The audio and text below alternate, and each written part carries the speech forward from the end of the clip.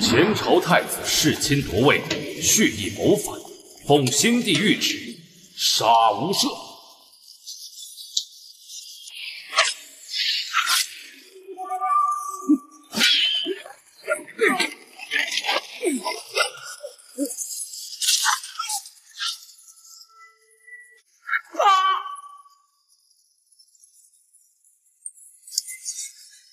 回去禀报圣上，太子死了。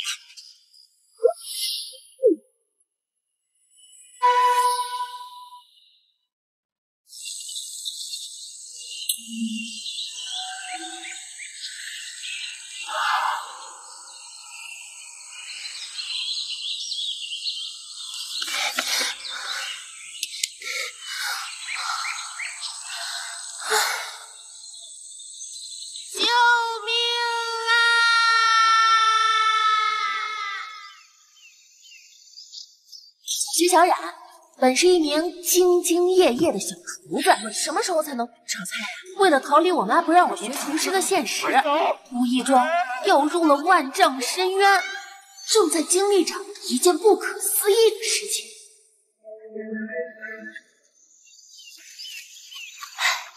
有水就能等到救援队。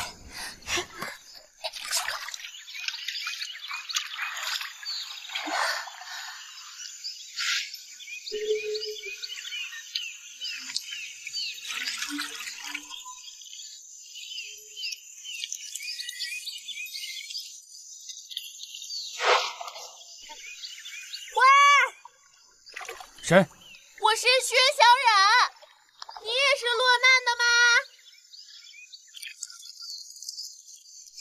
难道这就是荒野奇缘？喂，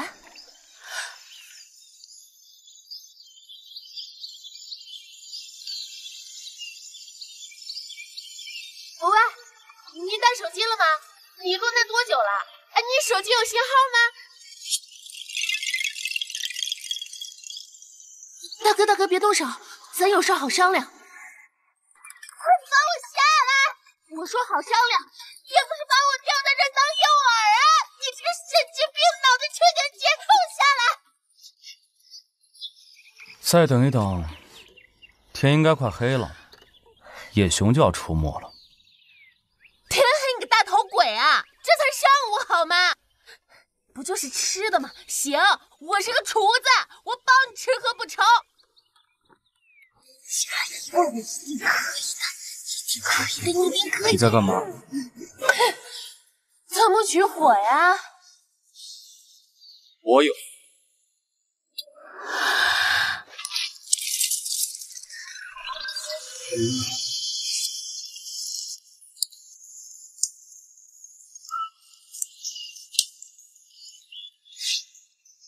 幸福的味道。哎，你手机有信号吗？你跟外面联系过吗？手机是何物？手机你都不知道，你是哪儿的人啊？齐国。齐国，武装长发或折子，这人是入戏太深，还是穿越来的？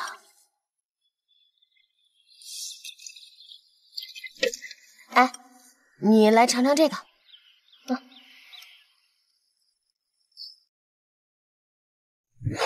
此人头脑简单，行为怪异，应该不会在汤里下毒吧？不管了，饿了这么多天了。快尝尝，快尝尝！这人该不会真是穿越来的吧？不可能吧？这种影视剧桥段怎么会出现在我身上？ 不过他身上有火，我倒是可以跟他一起等救援。啊，这个口感，这也太……平平无奇罢了。啊？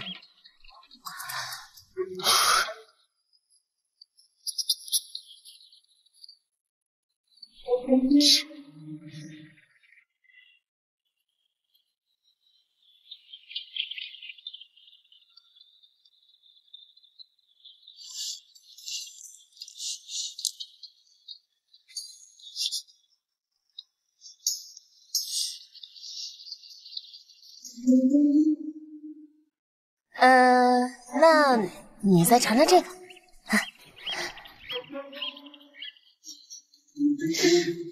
敢说我做的饭不好吃？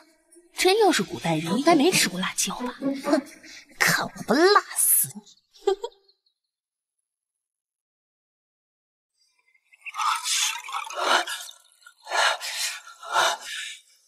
雷烈之徒，你这下毒！你这下毒，可能是魔鬼有毒。就算是食品安全有问题，你可以打12315，千万别。要是看不到，得杀你易如反掌。不，快把解药拿来！啊！不然要了你的命！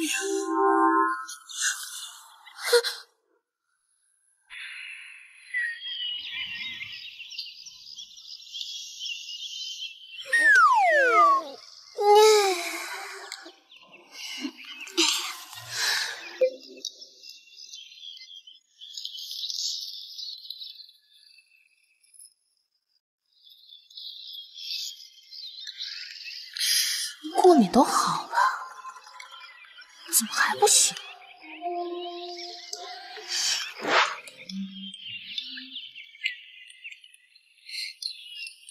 他皮肤好光滑，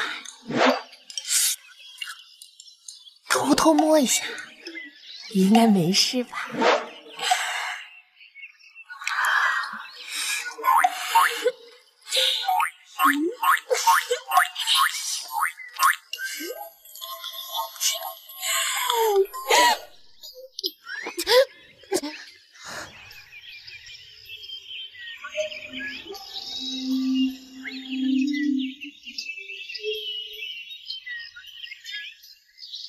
快把解药给我！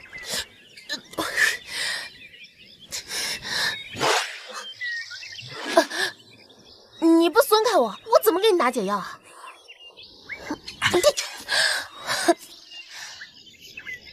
再说话中，我一定杀你！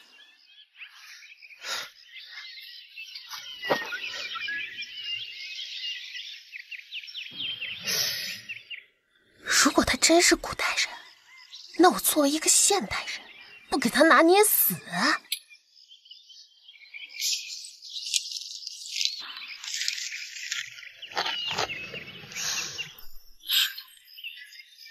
哼，知道我实心灼骨散的厉害了吗？发晕发热只是开始，如果没有我的解药，你接下来就会失眠多梦，浑身发痒，就像有10万只蚂蚁在你的身上挠一样，最后筋脉逆流，活活被屁憋死。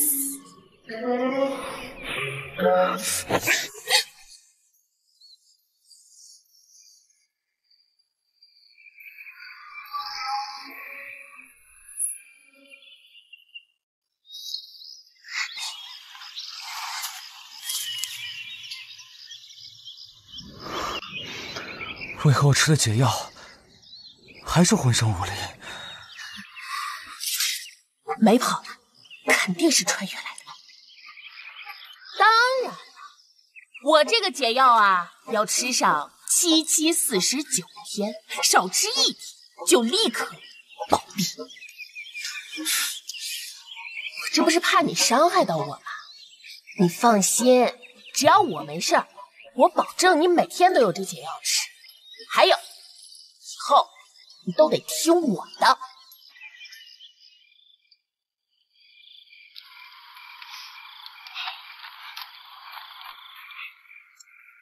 那签字画押：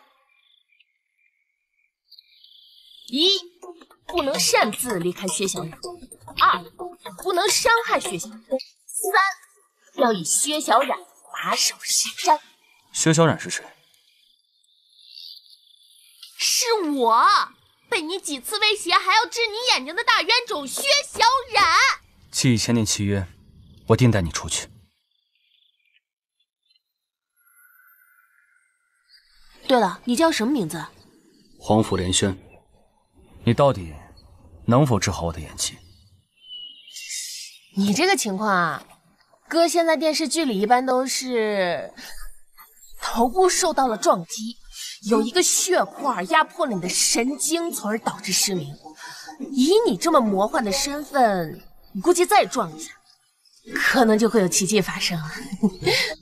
你说的那个办法啊，可以一试。我来了，我真的来了哦。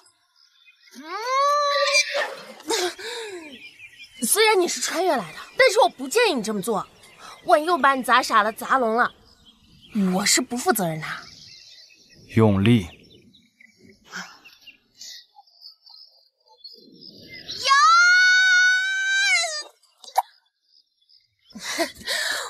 我还是建议一天砸3次，3天一疗程。我们保守治疗怎么样？果然没用，罢了。用意本来就没用。不好意思，我是不小心砸到你的，你千万别用小心眼记恨上我了。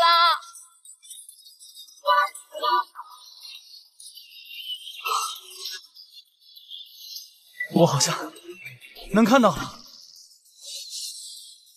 啊，这样也行？怎么感觉这条路好像走过呀？要是手机能看导航就好了。哎，对了，我还没给你看过手机呢。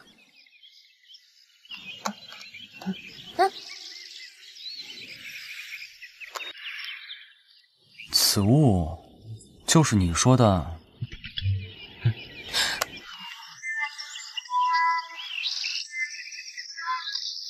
有些号码就往上啊，戳这儿戳呀！你戳穿的这是手机吗？是一个少女回家的希望。此物实在不够坚固。你那么用力干嘛？你那么用力干嘛？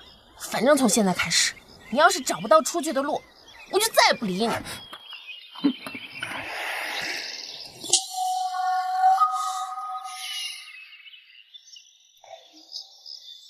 有人走过。哪儿呢？哪儿呢？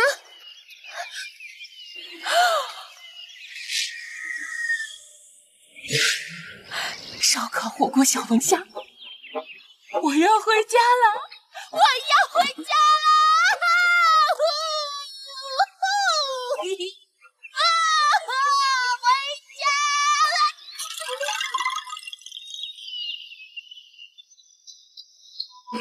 了！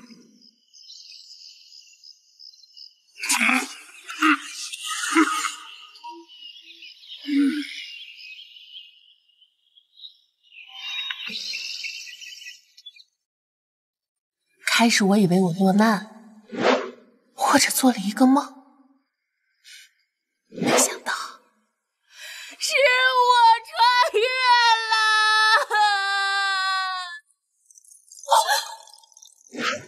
大哥，我看这两人在寨子前鬼鬼祟祟的，一定是官府的人，不如咱们直接……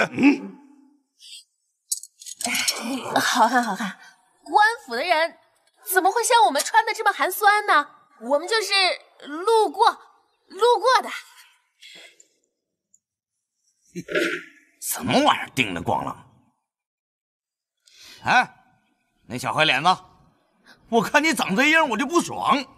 来，给我拖出去砍了！哎，别，他天生就这样，他面瘫。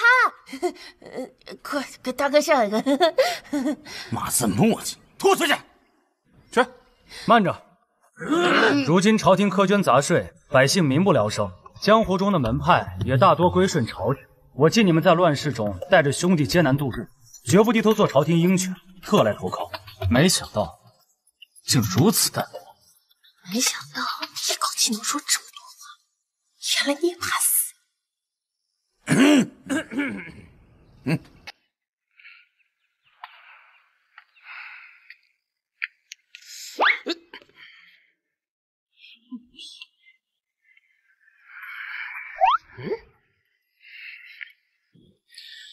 你当真是来投奔我们的？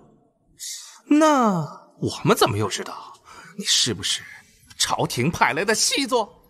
不少江湖门派可都是这样被击破的。我们该如何相信你啊？你们手中不都有每日城中张贴出来的通缉令吗？拿出来，好好看看。哦，是吗？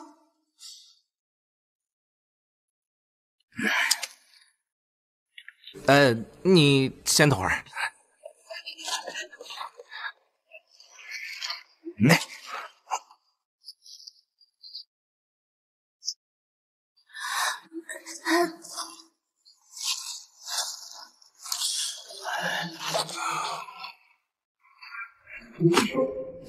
你是不是逗我玩呢？也没你呢。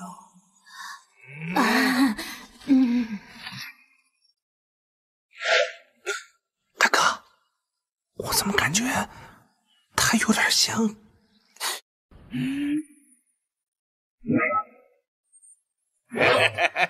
没错，一模一样。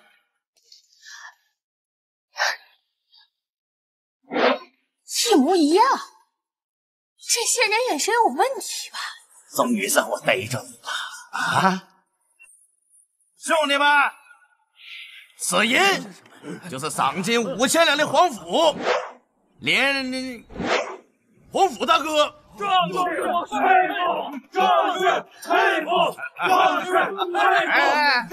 兄弟们，咱们寨子向来是以赏金论英雄的，5000两，那可谓是闻所未闻呐！就连我们的大哥也都50两封顶了。哎，家里别为难啊！低调低调。但是英雄啊，自从您的通缉令贴出来那天，我们就将您视为终身奋斗的目标。没错。你们这什么价值观啊？也太扭曲了吧！你这小丫头片子，说什么呢？哎呀妈，真聒噪！下去。住手！英雄，难道她是您的正房贴身丫鬟？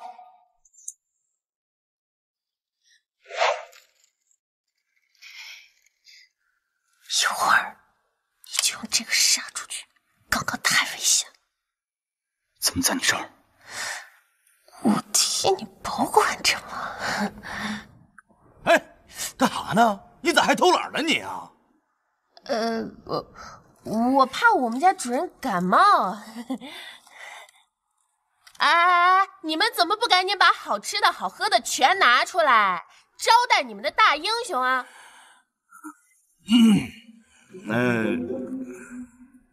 那个啥，把那个存粮都拿出来啊，大家一起乐呵乐呵。那就拿出来吧。哎，我去做，我去做。终于能吃顿好的了。这就是你们所有的食物，这也太简陋了吧？对，最近没什么人走山道，兄弟们都快饿死了，这已经是仅剩的余粮了。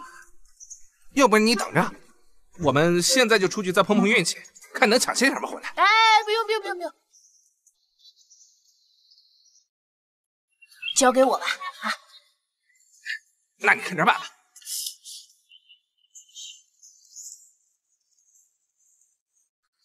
还好有这个。虽然是简易厨房，但也比在野外强多了吧？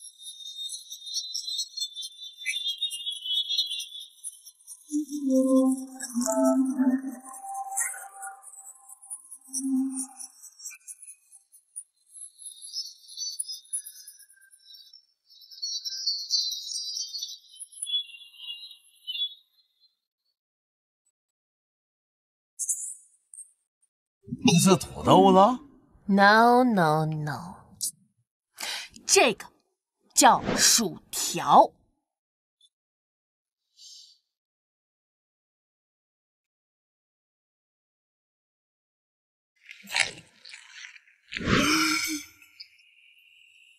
快速烈怒，一口下去酒香，而后是醇香，蘸着这款酱料，酸中带甜，还有咸的味道，营造不下。这是这应该没有番茄吧？就算是天王老子来了，见了我这番茄酱，他也得多吃几口。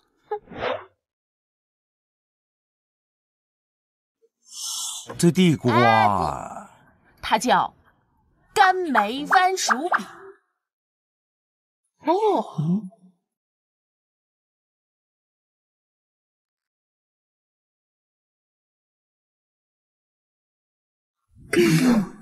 啊，好奇特的口感，我仿佛想起了那天我在夕阳下奔跑的那天。啊，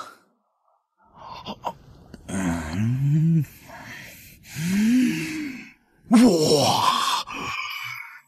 这细腻的触觉，好似初恋般柔软，夹杂着辛辣的颗粒。我的伤痛一般。大哥，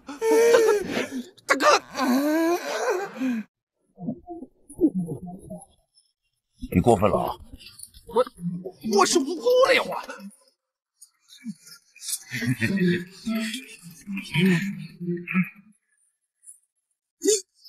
难道是那个会做饭那个人叫啥来着？那个，对，哦，这可是那个，对，就是那个什么来着？我也，个完的玩意！嘿嘿嘿，英雄果然是英雄啊，身边带的丫鬟都不一样。哎，小丫鬟，既然现在饭菜已经做好了，那你就出去吧。我出去？是啊。这些都是我做的，我一口没吃呢，你让我出去？没错啊，丫鬟反正也不能上桌啊。我的人可以。好。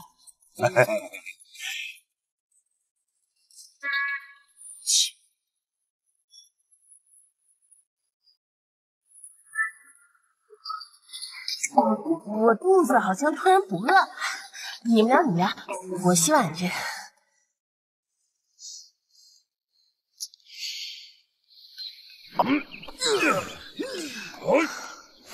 没素质，一群白眼狼！明天我就封心所爱，再不给你们做饭吃。这招怎么样？你自己吃的。行，这就好，大家。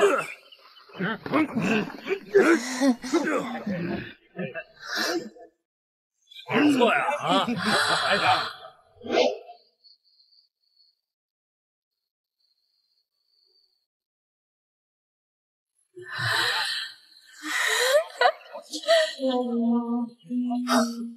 词藻丰富，言语流畅，不错，不错。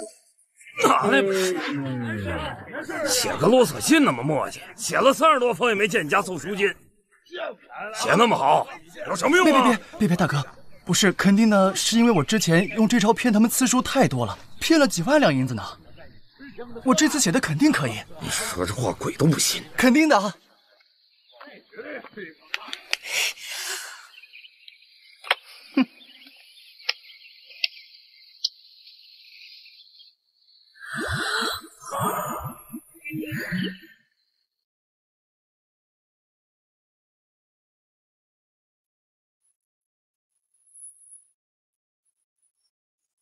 这个就是我穿越来命中注定的男主。这位姑娘，我叫薛小冉，今年22岁，毕业于法国蓝带大学，至今未婚，单身。啊，敢问姑娘？我愿意。有吃的吧？啊？姑娘，我想问一下，因为他们饿了我3天了。我也没吃东西呢。他们每天让我去那儿写勒索信要赎金呢。别动我！我呀，再饿我就成饿死鬼了。这位帅哥，不是，随便给我点吃的都行。这位帅哥，姑娘，有吃的吧？啊？姑娘，我想问一下，有吃的吧？因为他们饿了我3天了。我也没吃东西呢。他们每天让我去那儿写勒索信要赎金呢。再饿我就成饿死鬼了。什么吃的？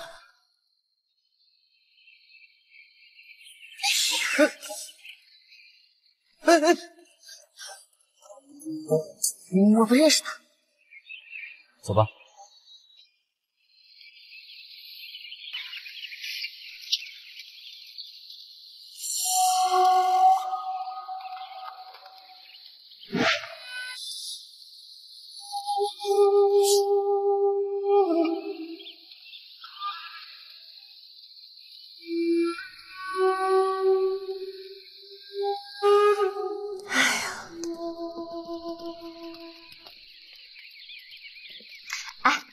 我们接下来是不是准备要走了呀？是不是能去长安了呀？那还算我半个老家呢。长安，给。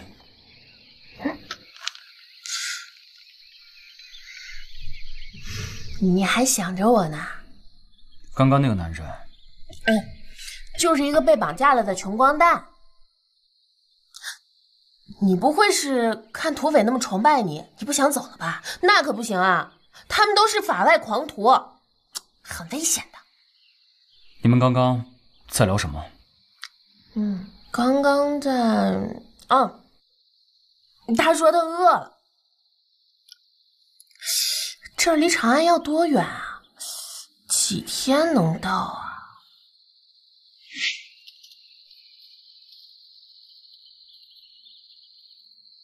马车时速是多少啊？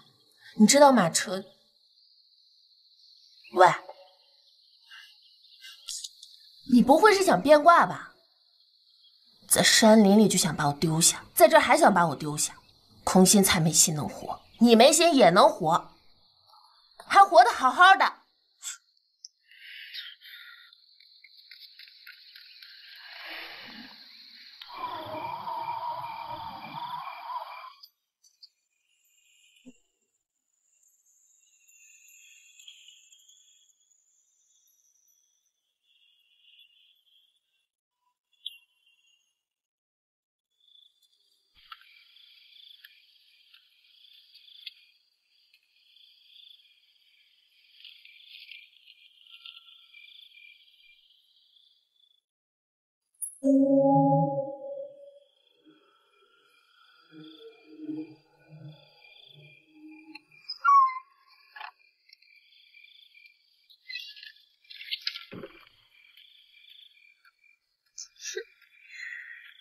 今天我的语气是不是太重？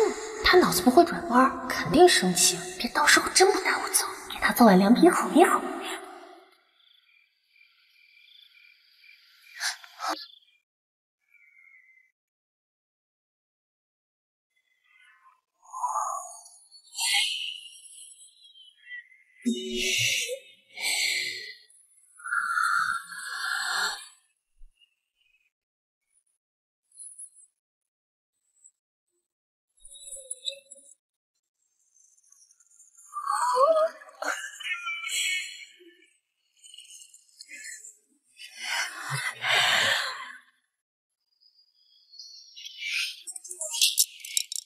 谁？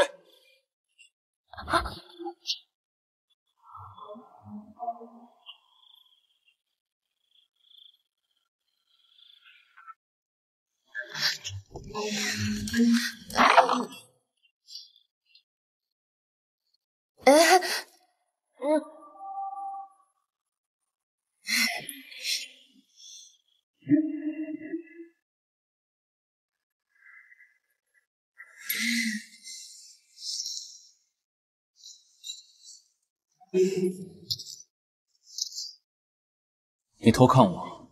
没有，我什么都没看见。窗户上的洞，你戳的？不是，我真没有那种世俗的欲望。我刚刚就是路过了，看到窗户上有个洞，但是我发誓我什么都没看见。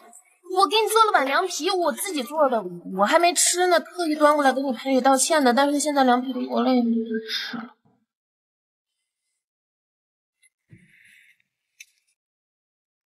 你做的，我都吃。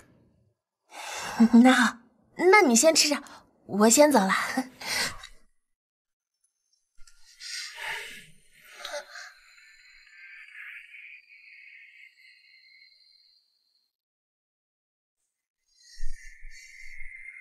我明日便走。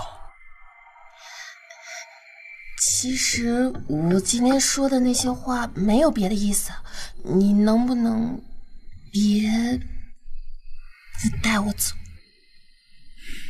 我答应过你，不会放下你的。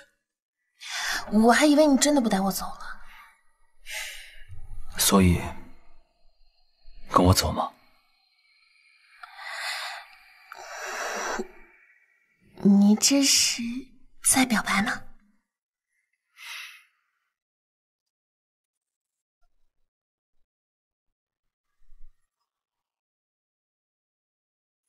英雄，英雄，发现两队了，兄弟们的家伙事儿已经备好了。是啊，英雄，要不你去给我们露两手，让我们也开开眼啊？不许去！啊？你不让俺们去劫道，说能解决俺们的口粮，就靠挖一挖呀。没错，所谓啊，靠山吃山，要想吃得饱、吃得好，只需要挖。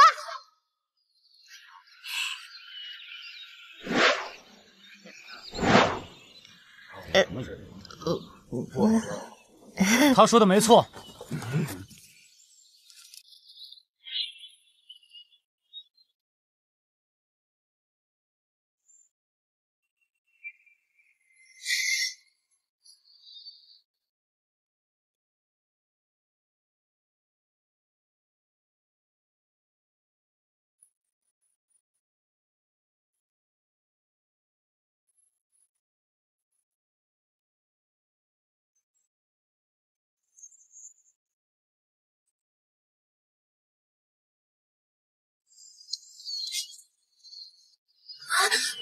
兄弟们，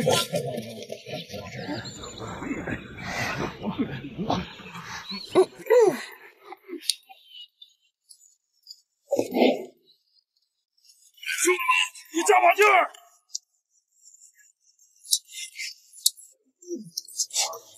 不是要走吗？怎么开始帮他们囤粮了？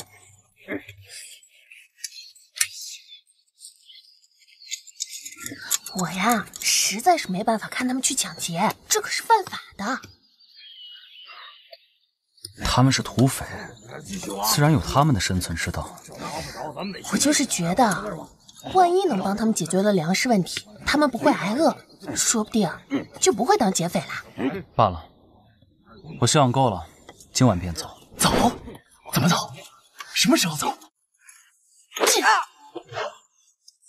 其实你们不带我走，我也是不会声张的。不过我真的很好奇，你们打算如何离开啊？你们想想，这里地势隐秘，如果出门只靠走的话，很有可能会迷路的，而且还有很多野兽啊。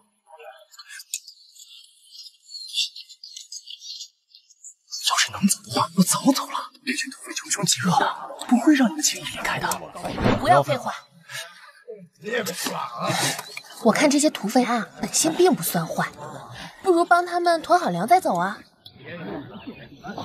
附身之人，是你说的，希望人人有饭吃，这样天下才会太平。果然只是说说而已。哎，别吵别吵啊！那要不你带我走吧？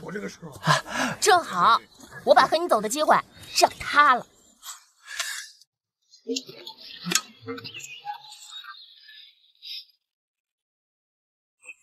带我走吧。这个绿不拉几的玩意儿也能吃？世界上没有不能吃的食材，只要加以烹饪，都是美食。我咋觉着这有毒呢？大厨啊，这野草、野花、树叶子都能吃？这东西软趴趴的，这也能吃？放心，在我手上都是美食。这些东西要是都能吃，那兄弟们以后就不愁了。这么多东西能吃，还这什么道啊？对呀，能吃饱喝足，还当什么土匪呀？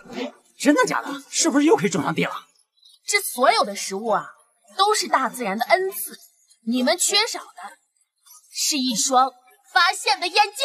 哎，谢姑娘，帮我看看这个。那我这个呢？可以吃，这个可以，这个不能吃，这个有毒。可以，这个也可以。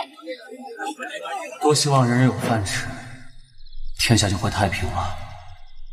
这也是每个帝王所追求的。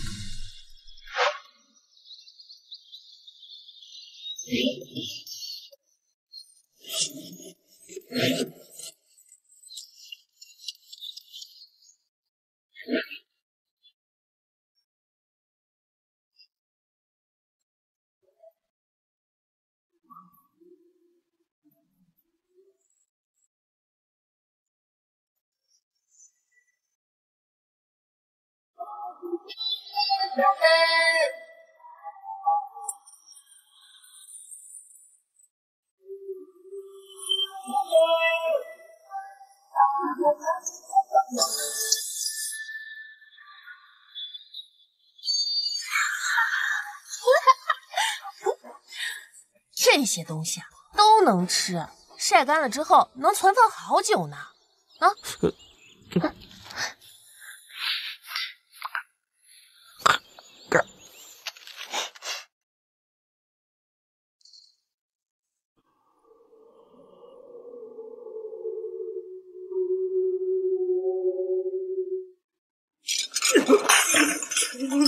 做的都是些什么东西啊！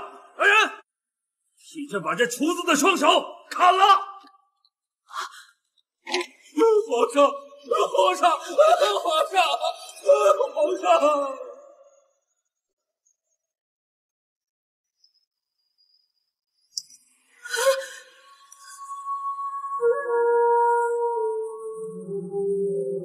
还是孟少时做的东西合乎朕的胃口。不过这次还要你去替朕找御厨。侍臣之前办事不力，未能找到厨艺精湛的御厨，此次定不负圣望。过来。长安、江南都找过了，这回改去北凉。希望孟上时不要再枉费朕对你的一番苦心。除此之外，朕要差你去看望一下隋将军。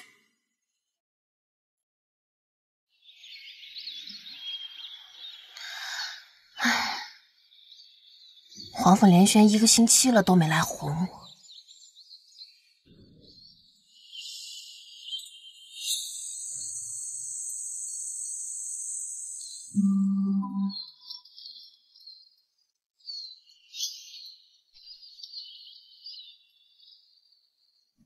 难道这次真的是我做的太过分了？皇甫连轩，你到底懂不懂什么是怜香惜玉啊？在我眼里，女人和男人没有区别。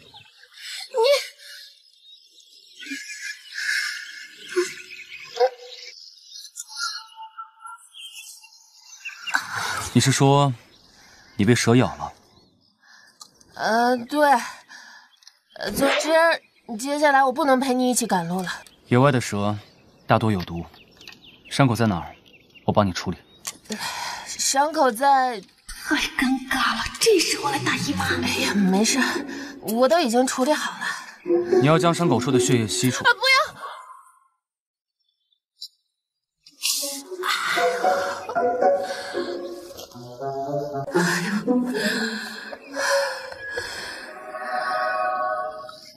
能不能把包给我呀？里面有药。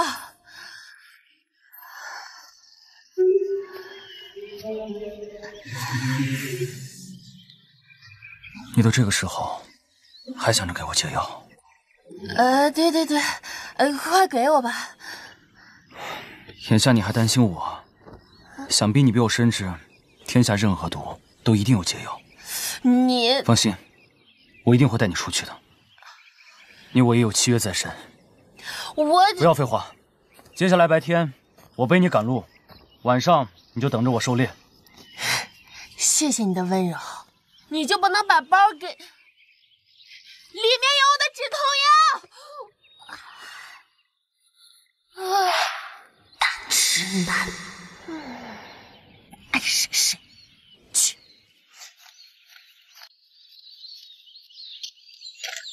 哎，老大，我有点事儿跟你说。啥事儿啊？就是你觉得咱们寨子这儿是不是不太正常呀？你个老爷们磨磨唧唧，有话就说不行吗？咱寨子素来是以赏金排名的，要是再不尽快把他俩赶走，恐怕你老大的地位不保啊！那小丫鬟已经给咱们囤够粮食了，是时候了。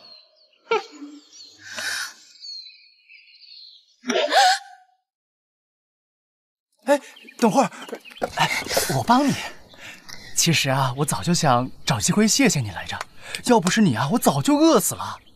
你做的那个凉皮也太好吃了，入口细腻，口感爽滑，里面的那个笋丝又脆又鲜的，还有那个叫辣子，对，这辣子加一滴，风味加倍啊！哎，好了，我知道我的厨艺很高超，这点用不着你来讲。各自。哎，别！我想说的是，其实我一直都知道你和连轩兄是要离开的，考虑一下，带我走吧。只要我顺利出去，我直接送你一栋酒楼。我相信以你的厨艺，生意肯定能红红火火。哎，打住！可是我没有办法替皇甫连轩做决定，要不然你去问他本人。你做不了主啊！自己拿着吧，快走吧。又送不起，什么玩意？那你帮我劝劝他总行吧？哎，别再靠近他！你做不了主啊！自己拿着吧，快走吧。又送不起，什么玩意？那你帮我劝劝他总行吧？哎，别再靠近他！啊，那个，不是你误会了，我没想和他。你是长安孟家的人？对，长安首富孟家，你知道啊？不要废话，我警告你，不要再靠近他3步以内。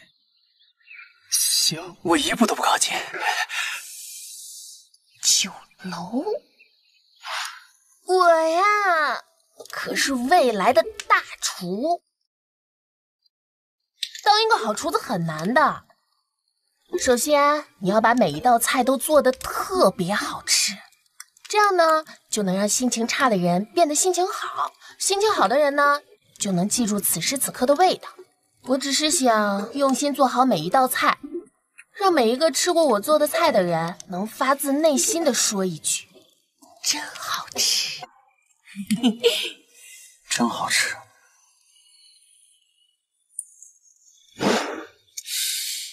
连轩兄，我听你口音是长安人吧？那你肯定认识我爹吧？只要你把我带出去，要什么我给你什么，好不好？不认识。我求你了，带我走吧！哎呦，求你了，求你带我走吧！求你了。哎，那个酒。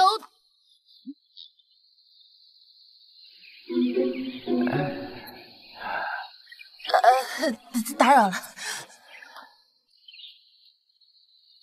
我们继续。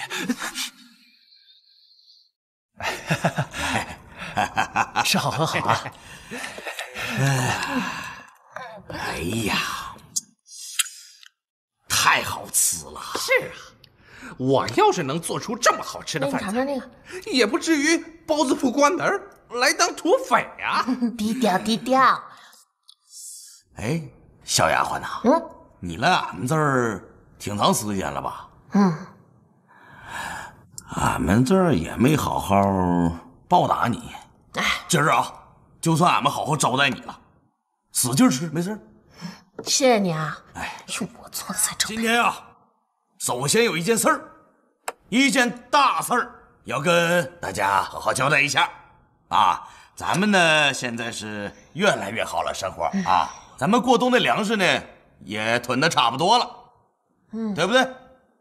要感谢谁啊？多亏了英雄的到来，为俺们带来了好运。对，然后我思来想去呀，无以为报啊，只有我觉得他可能是想放咱们走，只有以身相许，许薛老妹儿做俺们的压寨夫人。什么？好，娶亲，娶压寨夫人。我又何尝不知道你确实是高攀了啊！别激动，就这还都是看在英雄的面子上啊！毕竟英雄呢，在我们这儿待了这么久，也是时候下山闯荡江湖去了。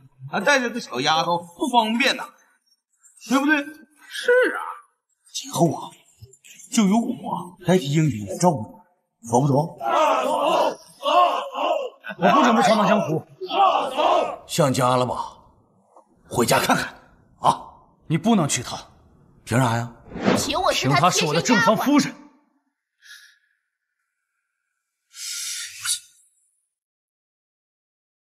这我跟薛老妹儿这情投意合的，你，哎，谁跟你情投意合呀？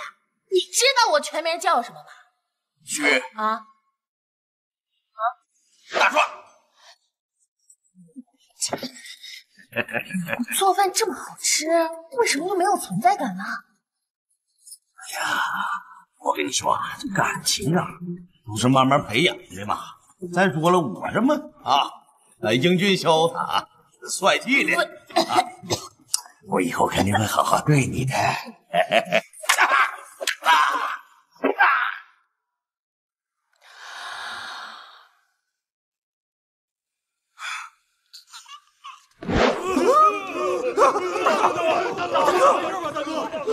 怎么样了？差劲儿了！嘿，你这个小黑脸，真把自己当盘菜了。今天你要不留下薛大壮，你滚蛋；要不咱们兄弟们去了你的头，换5000两银子去。喂，你别随便给别人取外号好不好？我砍死你！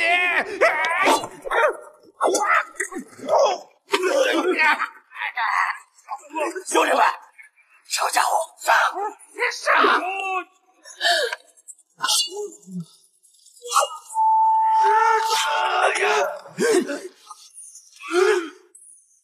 别打了，别打了！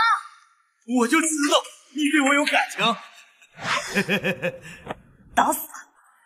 薛姑娘啊，兄弟们舍不得你，饿着饭呢。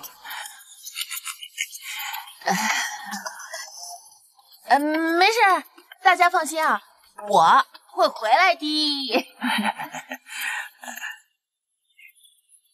大哥，难道你没看出来薛姑娘不想打死我才着急走吗？当不了压寨夫人，可以当俺们大姐大呀。是啊。哎，兄弟们啊，以后薛姑娘就是俺们的大姐了。英雄就是俺们大姐夫了。大姐夫，大姐大呀！啊，你走了，俺们怎么办呢？我们走了以后，你们千万不能再劫道了，记得我教你们的，就地取材，搞搞农家乐什么的。过来一下。拿着，大姐，虽说大哥长得比较好看，但是看着通缉令上的赏金，便知道并非良人。事后若有什么事，都托人把这个送过来，我们一定会全力相救的。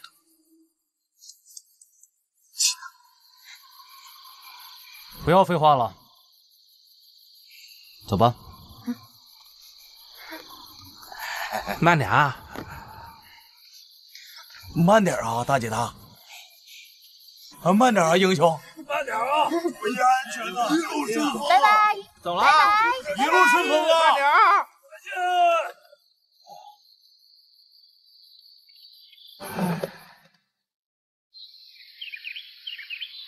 哎，回长安你有什么打算啊？谁说要回长安？我们要去北凉。北凉？在边疆。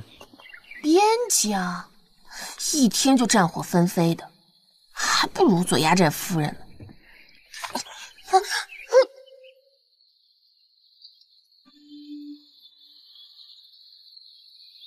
你当真想做压寨夫人？不也挺好？好，去做压寨夫人前，先把解药给我。完了，麦丽素早就吃光了。我早就发现我没中毒了。啊？那你还要带着我？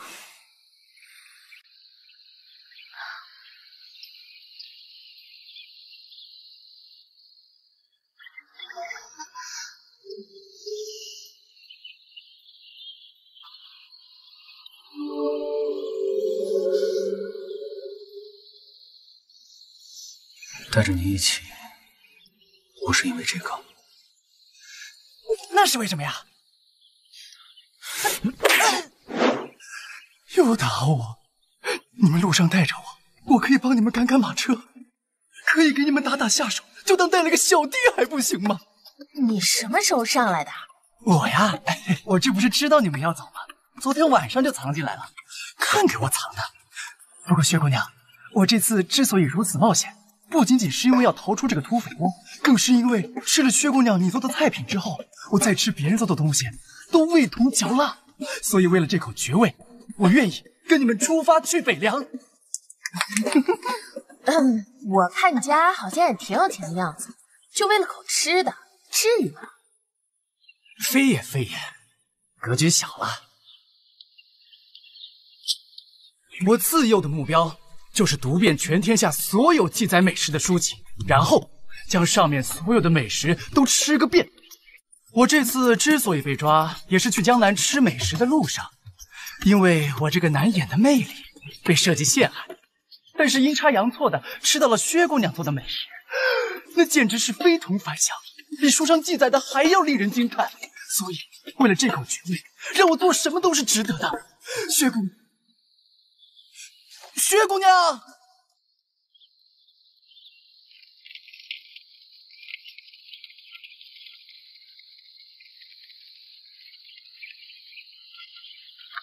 到了。喂，你还在背通缉？这么嚣张，不会出问题吧？这儿天高皇帝远，素来是逃犯聚集地，就算认出来，也不会有人多管闲事的。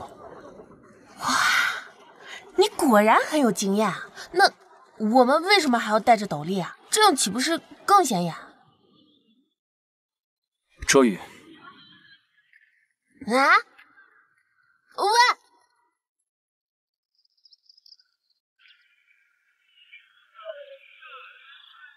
走走走，没钱住什么房啊？你没钱啊？我以为你有。我哪来的钱啊？早知道问土匪们要点盘缠。我有。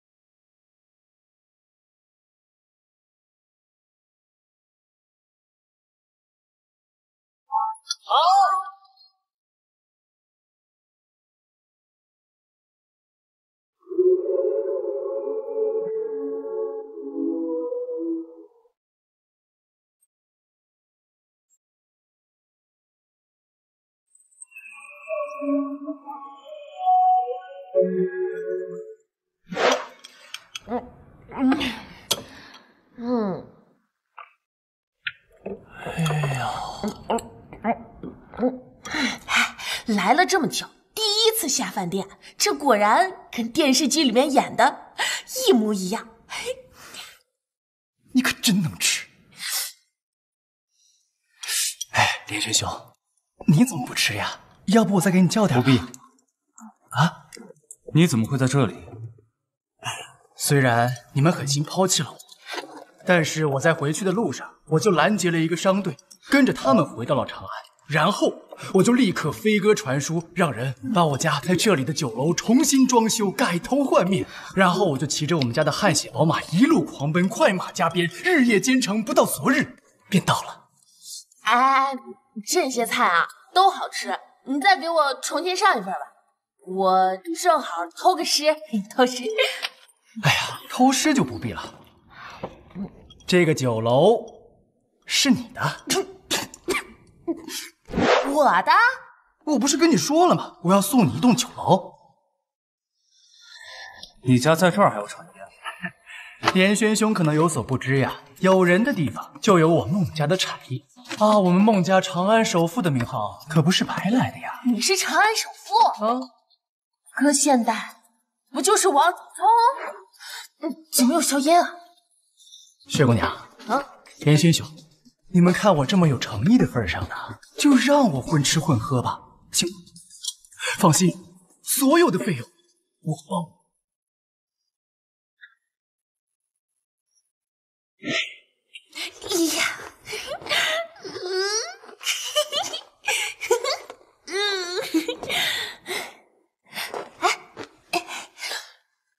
我从未发现孟承泽竟然如此顺眼，还有你竟然会答应留下来，我还以为你会拒绝这个世界上所有的善意与帮助。难道你不想开酒楼吗？想啊，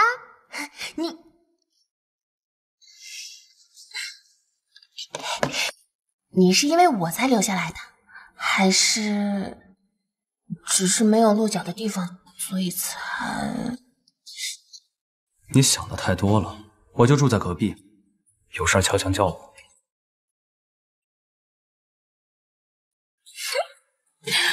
这什么剧情啊？事业爱情双丰收？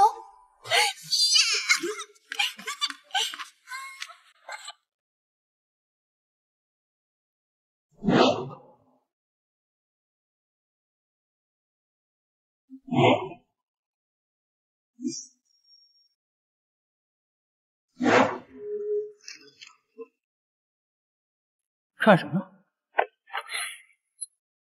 我看看，不是你都当上掌柜的了，还亲自下厨啊？当然了啊！我要凭借我自己的实力，把这个酒楼给做大做强，到时候开成全国连锁。你这个投资人，说不定还能大赚一笔。哎呀，我现在呢，对金钱已经没什么欲望了。我家已经是长安首富了，要那么多钱干嘛？对不对？还不如呀，来几盘珍馐食材。我看看。你出去吧。啊？我要做菜了。我帮你呀。油烟对皮肤特别不好。那我走。我做你啊。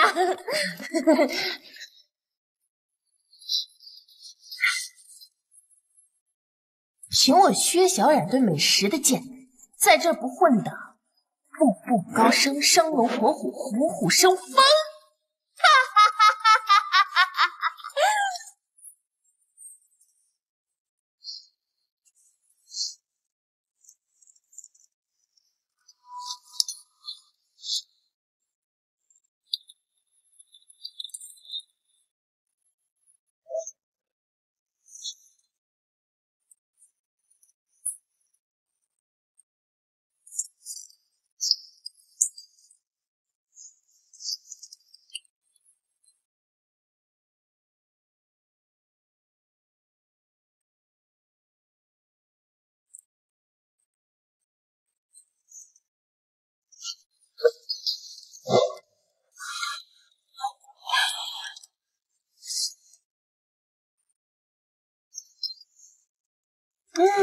美的很。果然心情好，做出来的东西会更好吃。怎么样？怎么样？看着还行。什么叫看着还行啊？尝尝，尝尝。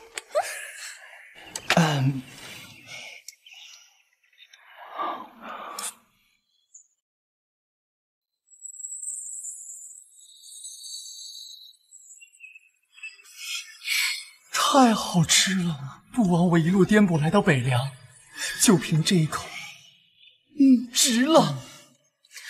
既然如此，开业大吉！速干别抢，又来了！这次我们出新品，油泼鱼烧三鲜，强烈建议。哎，要不然每个都来一份。来，老位置有请。好，刘大爷您又来了，您请。来，上菜。来，小姐姐。哎呀，最近又瘦了，来，拿2块。快点啊！哎，刘哥，吃完了别忘了填一下这个调查单啊。以我薛小冉的精湛厨艺，在这儿不混得风生水起。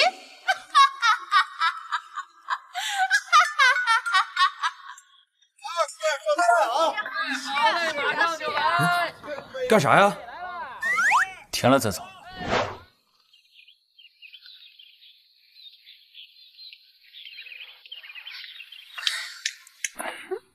他们都填了，配合度这么高，哇！看来对我的菜品还挺满意的嘛。当然。你这个叫情人眼里出西施。西施，我从未见过。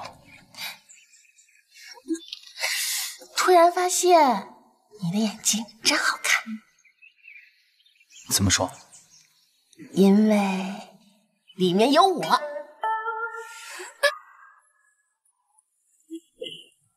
是你。上菜！哎，来了。别光给别人做，自己也要吃。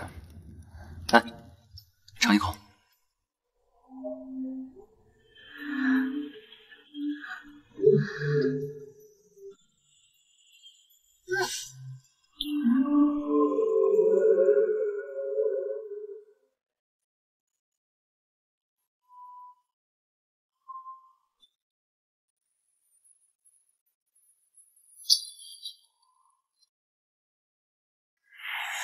你帮我看着锅，我去看看。叫你们厨子出来！这么难吃还敢开店？两位客官，这人人口味不同，你们要是觉得不好吃，不来就是。大哥，瞧不起咱们？我们缺钱吗？哎呀，这可真无聊，跟长安根本比不了。这个时候把皇甫连轩叫出来，应该混出人命。谁胆子好大呀？谁呀？怎么着啊？长安来的呀？那不知道拿银子砸人这事儿专属孟承泽啊？孟大少，您怎么也来这种穷乡僻壤啊？怎么了啊？不是，在长安我都没听说过你，没听说啊？孟大少，自己人，我们是跟孟上使一起来的。对，咱们商贾不就指望跟着孟上使扬眉吐气吗？自己人。谁跟你自己人？滚！好，闭嘴，让我看见你。我开始以为吧，你什么都不会，没想到你的特长是特有钱。哎呀，我这只不过是做了我平时经常做的事情。这以后啊，你的厨艺加上我的财力，咱们就是双剑合璧。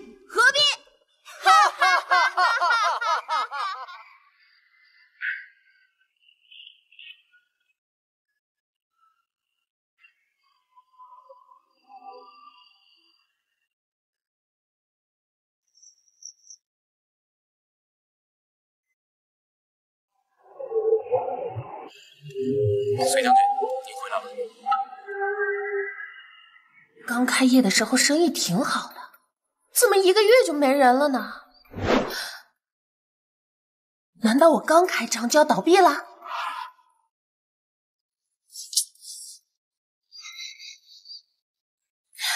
到底是哪出了问题啊？难道真像那2个纨绔说的，我做菜很难吃？是口味不同的缘故。这儿的人更喜欢大口吃肉、大口喝酒，你做的菜品更适合长安那种地方。可是美食是共通的呀，只要东西好吃，就一定会有人喜欢。而且调查表里显示，大家都很满意啊。可能跟天气气候也有关。你也知道，气候影响饮食吗？哎，没想到啊，你脑子这么灵光。你是什么时候发现的？我早就发现了。那你还不告诉我，陪着我忙前忙后的。你兴头正高，我何必扫兴？且事情不做，即便知道会失败，日后也定会心生遗憾。不如花一些时间，能让日后没有遗憾，值得。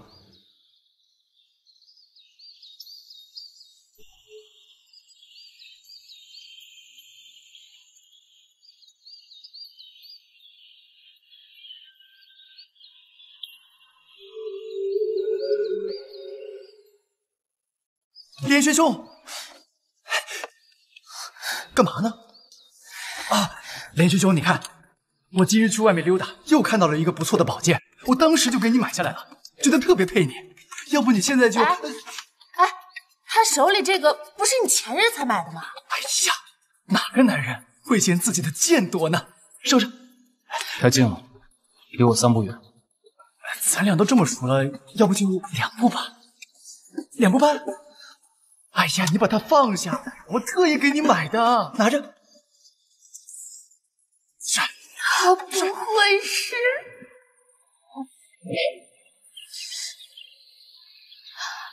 快快长大呀！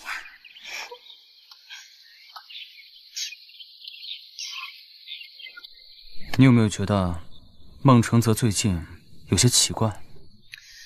我倒是觉得你最近挺不对劲的。我有吗？有。你以前只对我说不要废话，现在都跟他说。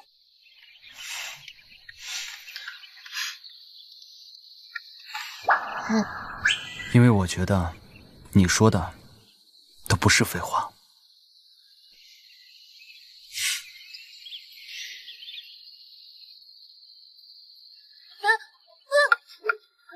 我的辣椒苗！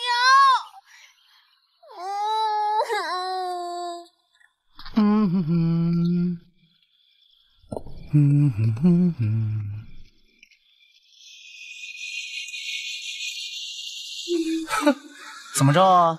那天丢脸还没丢够？行，今天接着收拾你们。是我找你。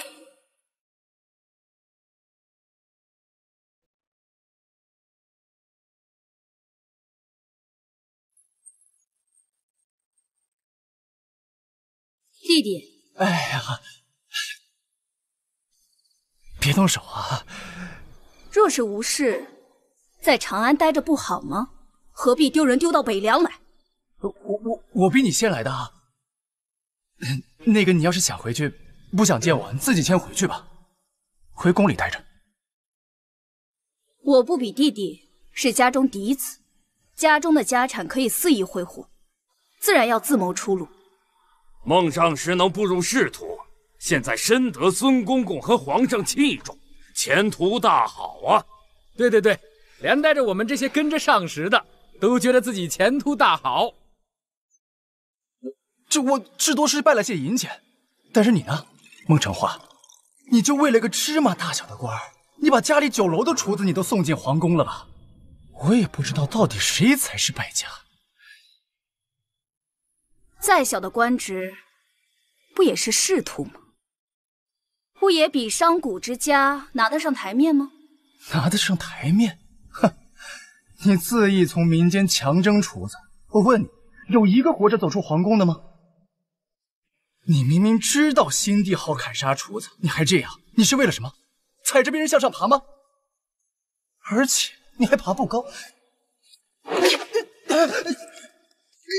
若是不想回长安，你可以永远待在这儿。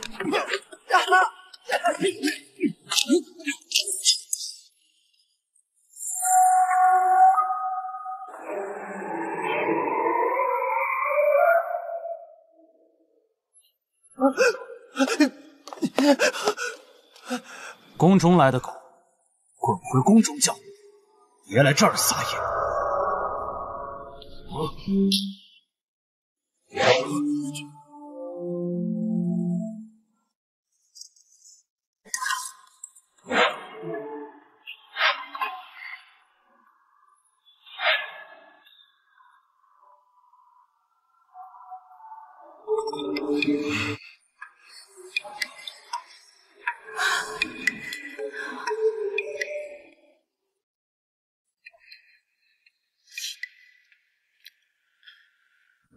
这个没有辣椒的世界，真的好痛苦啊！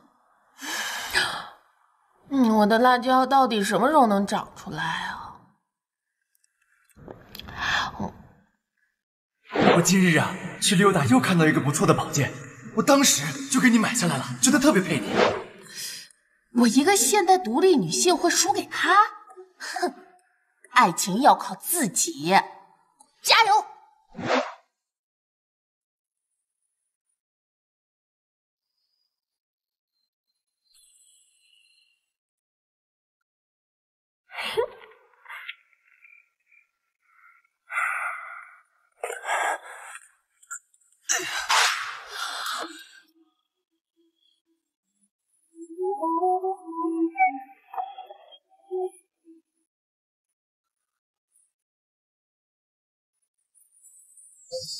有事？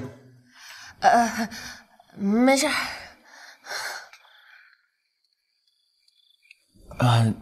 那个连勋兄，今日多谢。不要废话，我只是瞧宫中的人都不顺眼罢了。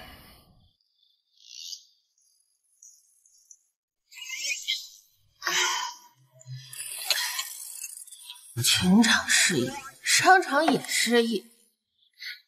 果然。我把男人和生意都想得太简单。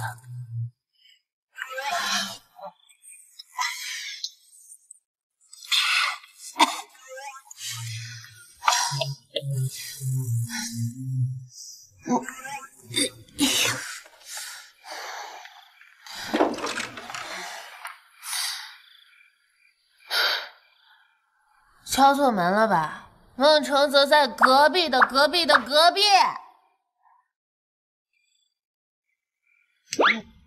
一个人喝闷酒。对，纪念我死去的爱情。死去的爱情。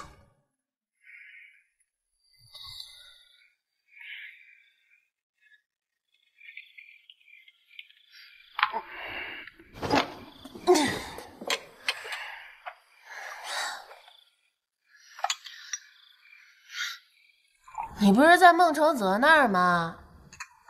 上我这儿来干嘛？你当真不觉得孟承泽有些奇怪吗？怪，确实挺怪。我开始还以为他是对我图谋不轨，真是没想到啊！没想到啊！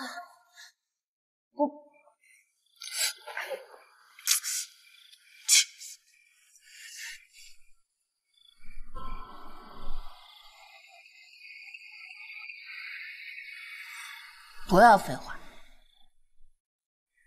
皇甫连续，我告诉你，我可是穿越过来的未来人，我活在几百年，甚至几千年以后。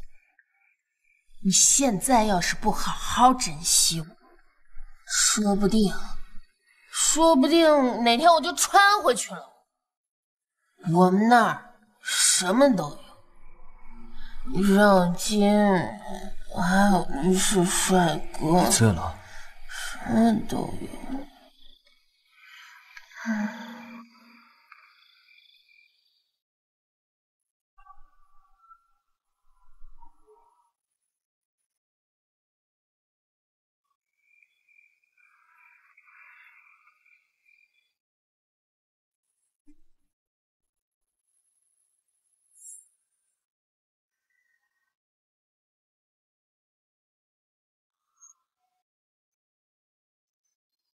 别丢下我！放心，我不会走。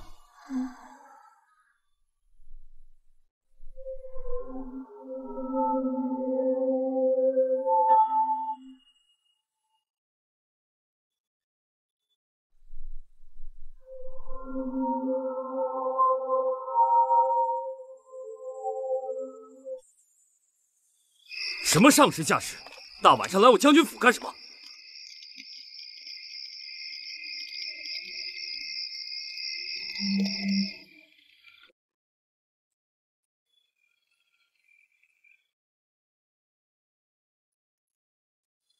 哎呀，随宇大将军，我们孟上师在你们这儿遇到危险，那是差点丧命啊！就是，北凉当然比不得长安，我求你们这些人没事就别来闲溜达，瞧见就眼烦。隋大将军，打扰了，到了2日才来拜访，还望将军海涵。你们这些人就是满嘴套话，浪费时间。有什么事快说吧。隋将军，皇上派我来，除了让我找些能人进宫外，还特意让我来看看你。但今日，我却在您的地盘上看见了一个应该死了的人。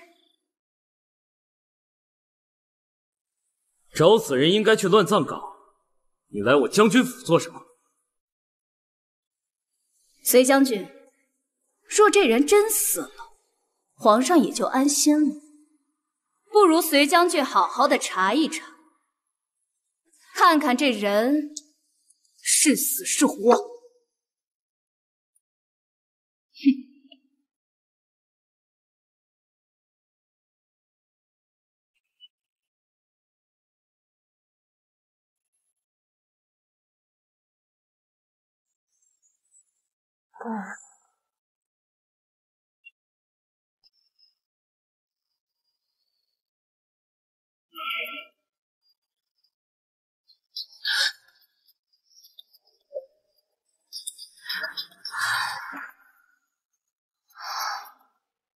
这古代的酒还挺上头，果然喝酒误事。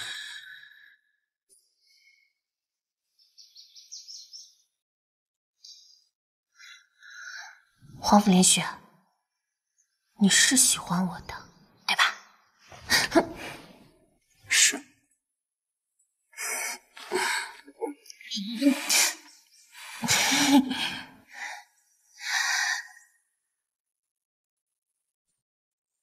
你昨晚说你要回去，我可是穿越过来的未来人，我活在几百年，甚至几千年以后。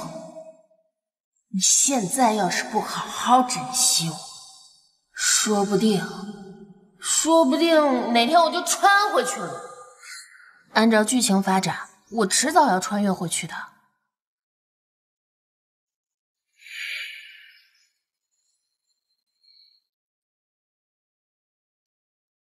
不管未来在哪儿，眼下你在我身边，可好？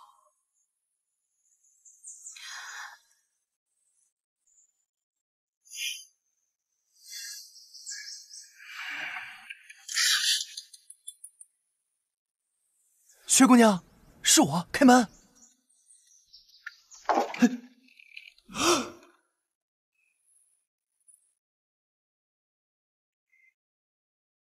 打扰了，那个你就当我是在梦游，我没来过。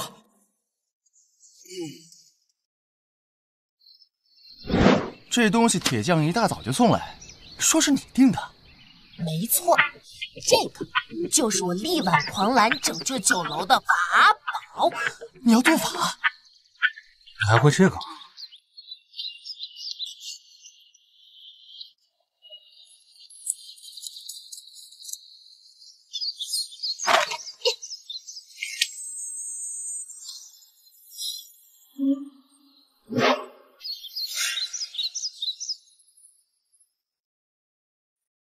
这就是串串香，去帮我抬些水来呀！小宝贝，快快长大，没有你我食不下咽。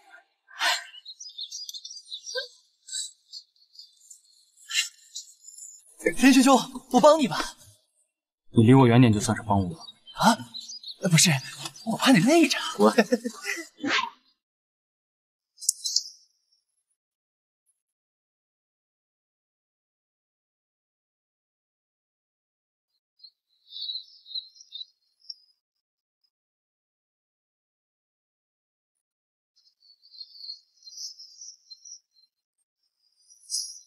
这可是我好不容易才长出来的辣椒啊！薛小冉秘制底料包，有了它，肯定能够惊艳北凉。倒水。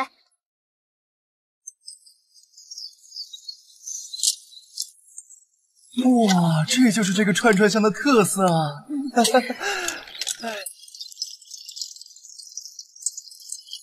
怎么漏水了？哎，别倒了，别倒！我的底料包，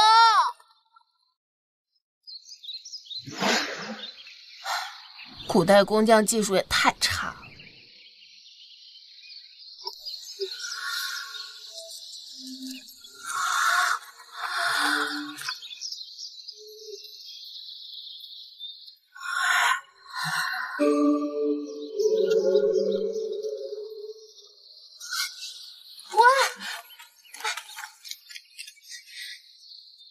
这是你做的？我特意给你改造一下，应该是你想要的。我在底下又加层铜板，这样方便烟囱在生火的时候火能更旺。我还在顶上加了个帐篷，这样可以防雨防沙。没想到啊，你还有这一手。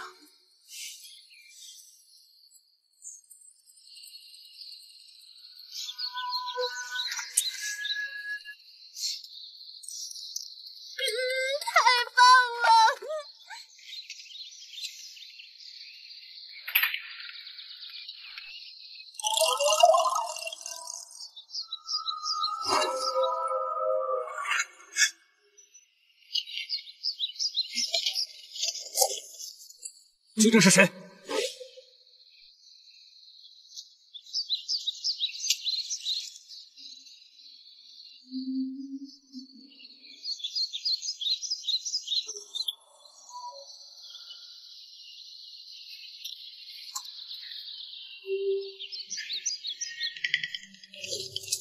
殿下，您果然还活着。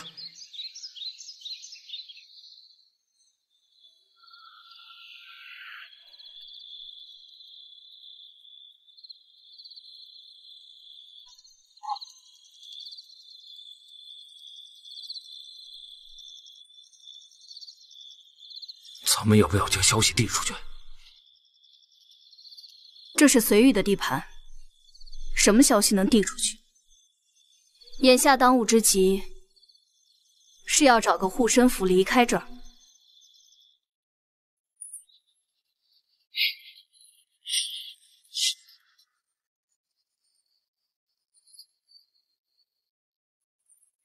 好吃不贵的串串香，1文钱1串，5文钱7串，开业大长篇，走过路过不要错过。哎，停，别喊！你这不就是普通的古董羹吗？我的长安我都不稀得吃。这个可不是什么白水煮肉啊！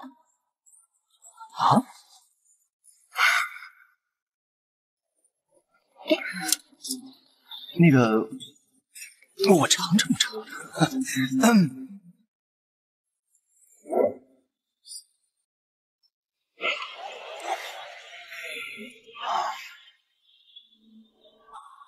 又麻又辣，还有些烫。这看着就是普通的主菜，但是味道却如此刺激。啊，就是这种奇妙的感觉。每次薛姑娘做的菜，都有一种让人难以忘怀的味道。这吃起来啊，就是让人受不了，但是不吃却让人浑身难受上瘾。啊，你只是吃到了辣椒，别说的好像是我给你下了毒似的。辣椒？我的思路呢，以前是食客找到我，现在调过来，我们用摊位主动找到客人，反客为主，这就是我的商业思路。说得好，人就是要懂得变通嘛，对吧？当然，你看啊，这可是我独家秘制的火锅底料，加上物美价廉的串串，这不就是王炸？王炸！大爷，来个串。你走开！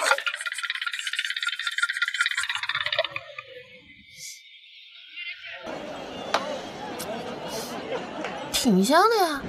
哎，看看，串串香，特别香，好吃。来一串。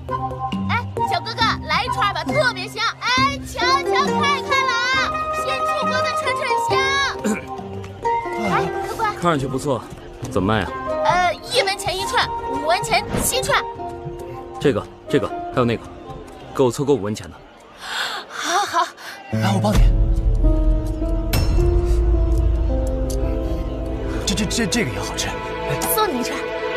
你这多少钱啊？1文钱1串。给我来2文钱。再来，1文钱1串，5文钱7串。啊，好，1文钱1串，5文钱7串，荤的也是，素的也是，都是。来，自己拿。都安排妥当了吗？是殿下。哎，殿下，咱什么时候会上岸啊？再等一等。再等等，殿下，您不能为了男女私情耽误了要事啊！要事？没错，殿下，您想想，您生来就是社稷之主，如今呢，朝纲不振，伪帝暴虐，民不聊生，都等着您重登大宝呢。您真的不能因为儿女私情而置天下百姓于不顾啊！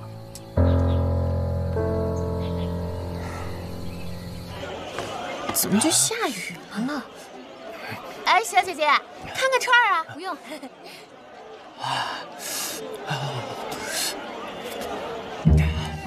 别吃了，一个人就吃了半车了。哎呀，我给你银子，我算食客。哎呀，再说这个辣的，让我欲罢不能，辣度刚好。喂，这里不许占地。原来古代也有城管啊！就这儿，你说吧，多少钱？我立刻买下来。大哥，我们是新来的，不知道这儿的规矩，我们现在就走啊！等下，走！你卖的东西有毒，走，跟我去衙门吧。我不可能下毒啊，我们都吃过的啊，肯定有误会。误会啊！你看看老头都成啥样了！老师我来！还有这边的，你看看。我的嘴！没事吧？啊！还有那个，我一直流汗，我是不是要死了？装！等，那肯定是辣椒，辣的，过一会儿就没事了。对，过一会儿人死了，你跑了那怎么办？装的就想跑！等会儿。你知道我是谁吗？啊，孟承泽，后面听好了，知道我爹是谁吗？还敢装孟啊！整个北凉好像都没听过有姓孟的大人物，好像是没有啊。装的！不。跑什么跑？关爷，跑也跑不掉。这个给你，拿着，给他们补补身子。你给我走！我的串串！站住！皇甫连轩，他肯定是被官兵给抓走了，他可是通缉犯，都怪我，搞什么串香啊！没事的，连轩兄他武功那么高强，他肯定不会有事的。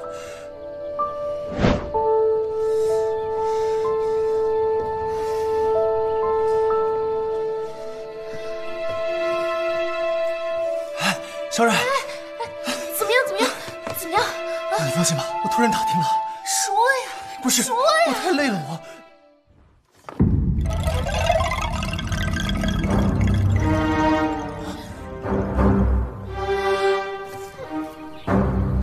干嘛呀？你们谁叫薛小冉啊？我是。你们酒楼涉嫌投毒，即刻起，我们要查封这里。我们酒楼用的可都是良心食材。对啊。少废话，封。是。别！他们只是辣椒过敏了，他们现在肯定都好了。那些人不是中毒。喂，停！我的餐车被你们扣了，现在又来砸我的酒楼，凭什么？哼，凭我们是官家。啊！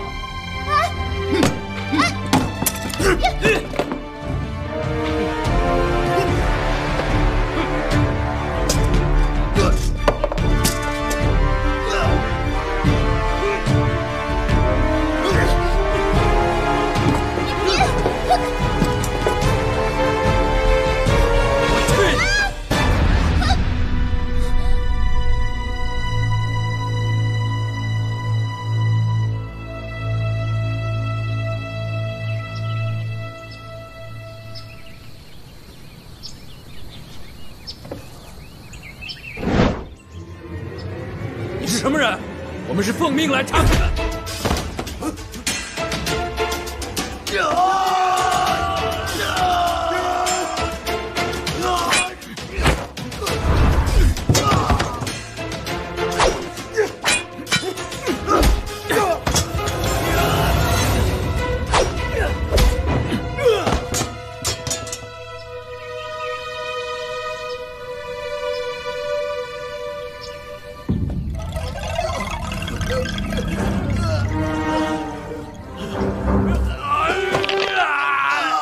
刚刚是这只手碰了他，那就留下吧。我们可是官府的人。将军府的令牌，以后这里归隋将军管，快滚！走。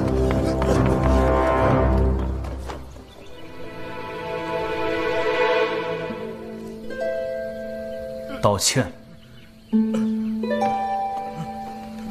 掌柜的，你行行好，掌柜的饶命，掌柜的饶命！滚！我可以滚了吗？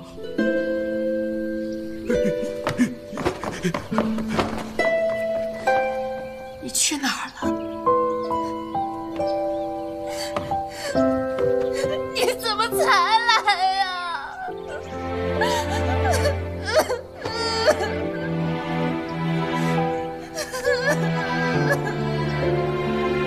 从今以后，我都不会再来玩了。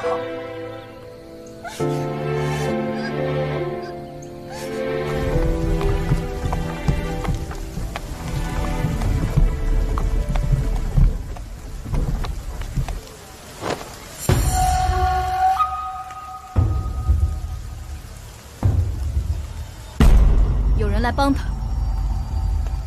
是。这就是孟少酒楼里那个厨子做的菜。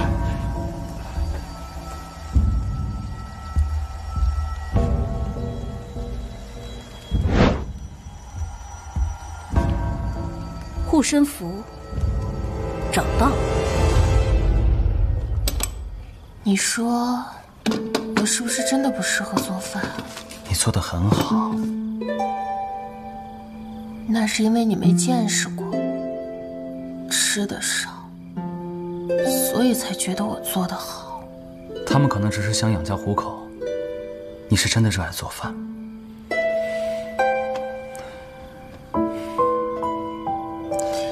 放心，从今以后，我不会再让人伤到你。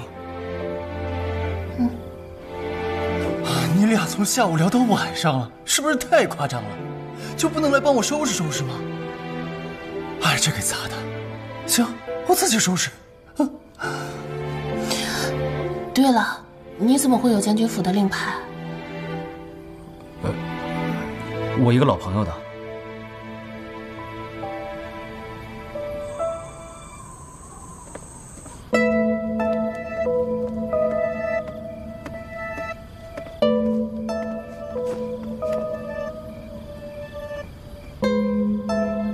这几天怎么总是神神秘秘的？哎呀，不想干活，根本也没人来呀！这一天天的。哎，不收拾了。薛姑娘，我看这儿的人啊，欣赏不了你的美食。哎呀，咱们呐跟这是八字不合。这样，你同连轩兄跟我一同回长安吧。那两个不就是那天来找事儿的人吗？中间那个女人，感觉像是来帮他们撑腰的。听闻我带来的两个朋友，那日给掌柜的添麻烦了。今日我抽出空来，专程来赔个不是。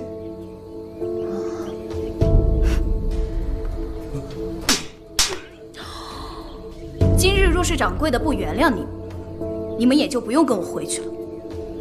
什么时候求得原谅，什么时候再来见我。我们那日就是喝醉了。对，您是孟少朋友，我们也是跟着孟上师的，也算是。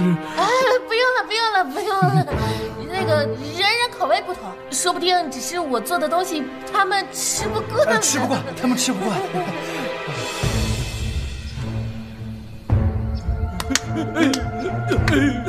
他们没什么见识，连咸淡都尝不出来，更别说好坏了。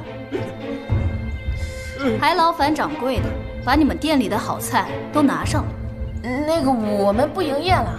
对，不营业了。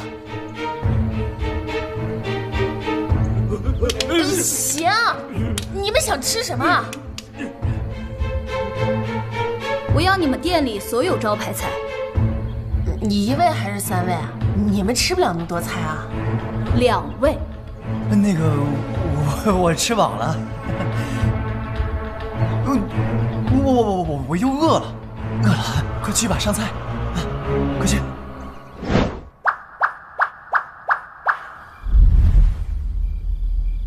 这些菜也没什么稀奇的，我们姐弟2人也许久没有一起吃过饭了。掌柜的，你可不要藏拙呀。姐弟，我之后再和你说。是这样的，这些啊都是我们这儿的招牌菜，要不先尝尝吧，我觉得都挺好吃的。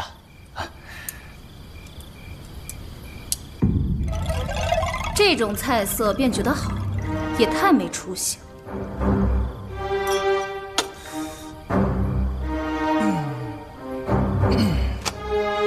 我喜欢，要你管啊！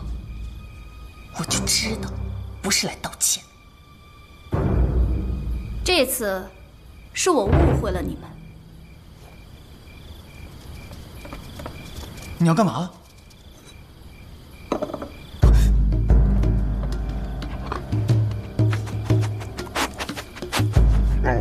你们的菜，狗都不吃。废话，狗怎么可能吃辣椒啊？哼，我说你们啊，真是人以群分，物以类聚。你要这么喜欢爱找茬，这么闲，不如去卖盐呢。抱歉，我对吃的很挑剔，实在是你的厨艺拿不上台面。啊，这些菜你尝都没尝过呢。这种东西看都觉得碍眼，有动筷子的必要吗？好啊，那就请你以后不要浪费时间、浪费金钱、浪费粮食了。走的时候记得把账结了。弟弟，我还以为你找了个多厉害的厨子，那日还与我吹嘘说同我不相上下。我娘说的没错，废物是天生的，你们才是人以类聚。没想到你也是厨子呀！就你这样糟蹋粮食，你能做出什么好吃的饭菜来？说不定啊，连菜都炒不熟呢。我们可以比一比。好啊，比试就要有输赢，你拿什么输给我？我输了就把这个酒馆给你。你要是输了，有什么可以给我的呢？我把我的上食之位让给你。竟然还是个御厨。我要你的上司之位干什么？你说你要什么？还是算了吧。他虽然人不怎么样，但是厨艺的确不错。他说了，如果你输了，就让你跪地上磕3个响头。我说的是算了算了，他真的个小心眼儿啊！对，他还补充了一下，他要你边跪边磕边喊，就这样被你征服。好，我给你3日时间做准备。不是那个啊，你这什么来头？咱俩麻烦大了。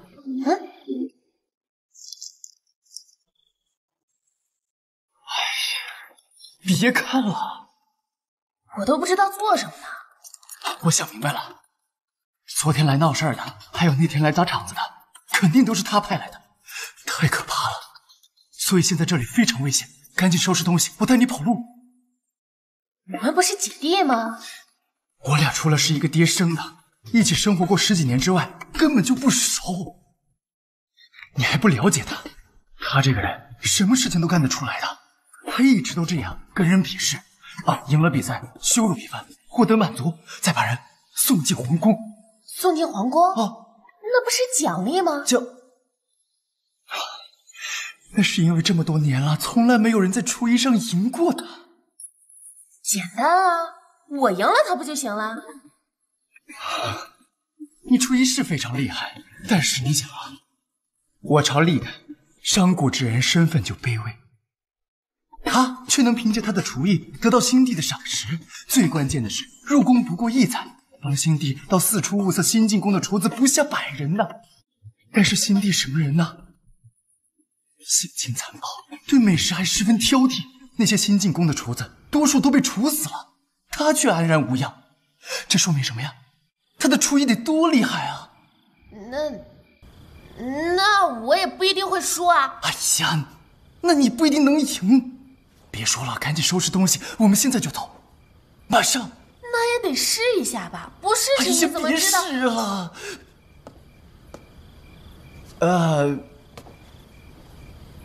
连轩兄，要不一起走吧？你们聊，我先去收拾行囊。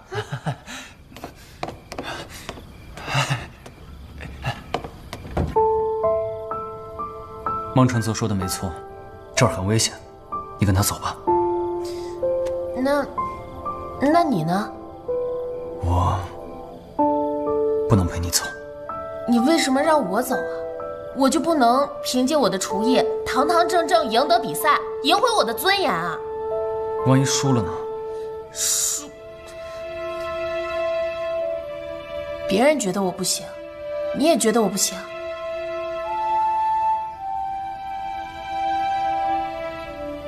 对，好，都觉得我不行是吧？在现代，我妈觉得我不行，到了这儿，她觉得我不行，就连你也觉得我不行。对，我就是不行，所以才没有人来吃我做的饭，所以我才被人骂成狗。你不要为无谓的事情身处险境。什么意思啊？你让我来我就得来，你让我走我就得走。可以，一起走。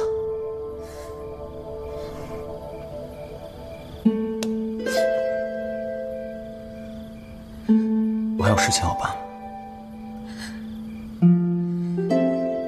你到底有什么事情瞒着我？你每天晚上都要出去，时不时就失踪。你到底是谁啊？秘密之所以是秘密，就是因为不可告人，且每个知道的人都要承受折磨，所以我不愿让你知道。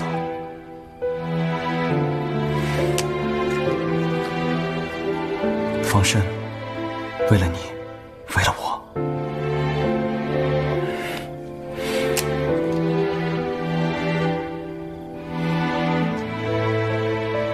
我连你是谁都不知道，我凭什么相信你？你只需知道，我会永远保护你，且你我有契约在身。不要废话。不要契约是吧？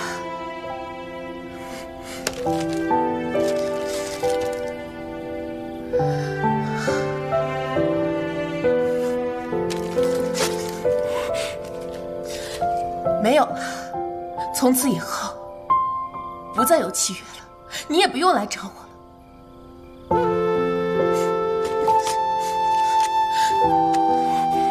我不想跟一个陌生人在一起。你从来就没有在乎过我的感受。哎，我让你跟我走，你还非得留在，我就不明白了。我们家在整个中原地区都有属于自己的产业，他要是真找你，随便在我们家哪个产业留个言，马上就能找到咱们惹不起还躲不起了。你怕你姐，我可不怕。要走你自己走，还有，不许再提那个名字。装牌啊！哦，好嘞。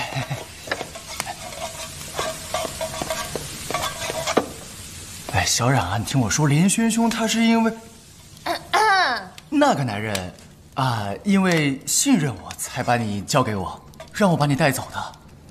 再说了，我要是自己走了，我也放心不下你啊。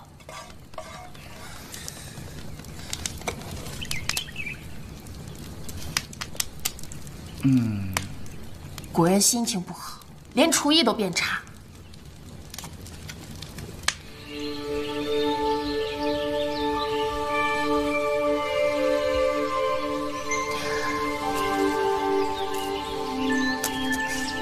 他都已经3天没消息了，不会真的不理我了吧？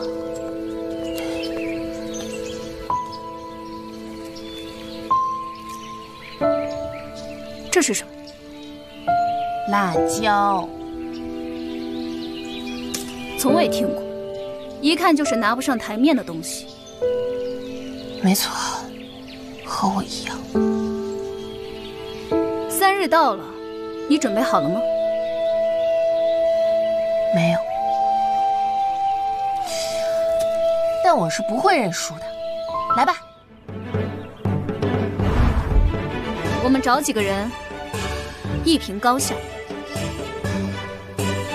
公平公正，正合我意。请。开始。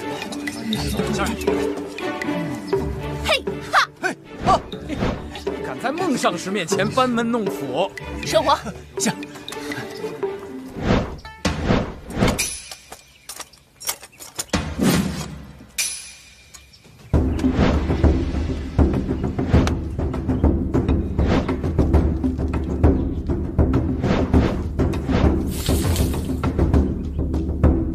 打好基础才是最重要的。薛小冉，不要胡思乱想，你可以的。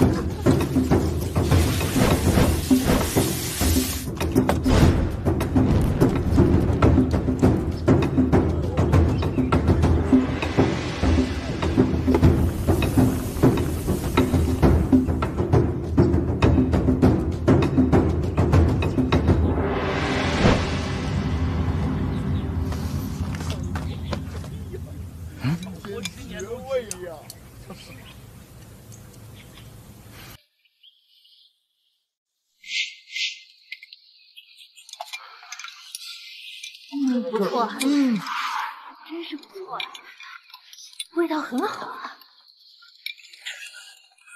有点辣呀。你这道菜，米酒的清香和汤汁的醇香融合，鱼肉鲜香嫩滑，口感细腻，回味无穷。不知是怎么做的？我这道菜啊，叫火焰醉鱼，先将鱼放入锅中，再盖上锅盖，浇上高度米酒，在锅盖上燃烧，这样便能获得上中下3层明火，能产生大量的蒸汽，将锅内的食材迅速蒸熟。这样呢，既能保证鱼肉的鲜味，也能夹杂淡淡的酒香。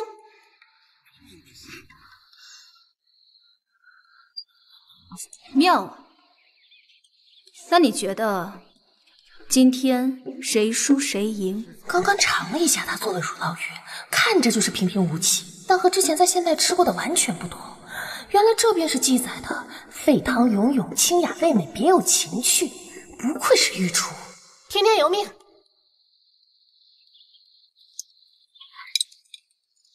上池肯定能赢，必然的。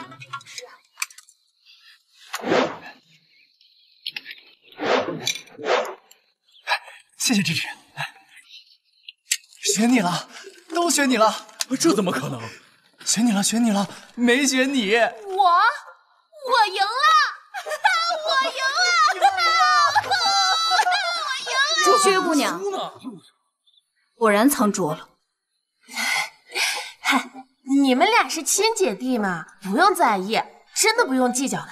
只要你我走遍大江南北，就是为了找到一个真正能做好菜的厨子。磕头服软，算不了什么。什么意思啊？少小哥，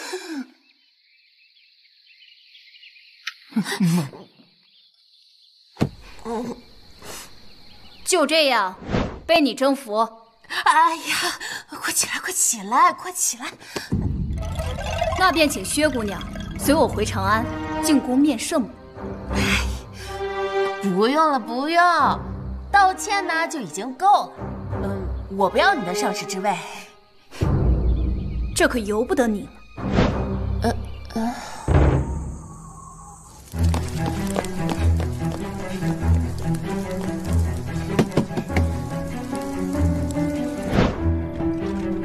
小冉，小冉，有事来这找我？啊？我该不会是找错地方了吧？没有了，从此以后不再有契约了，你也不用来找我了。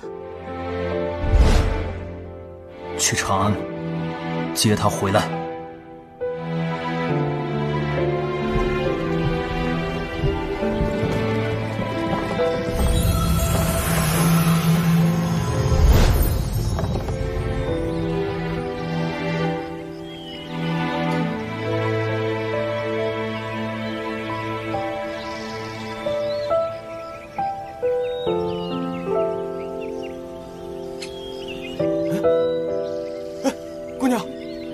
醒醒，姑娘！姑娘，你怎么了，姑娘？你说这怎么一个人躺在这儿啊？哎呀，这到底发生什么了，这姑娘？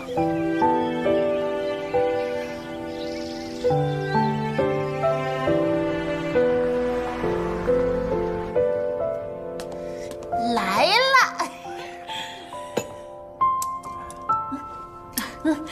哎，快尝尝，好香啊！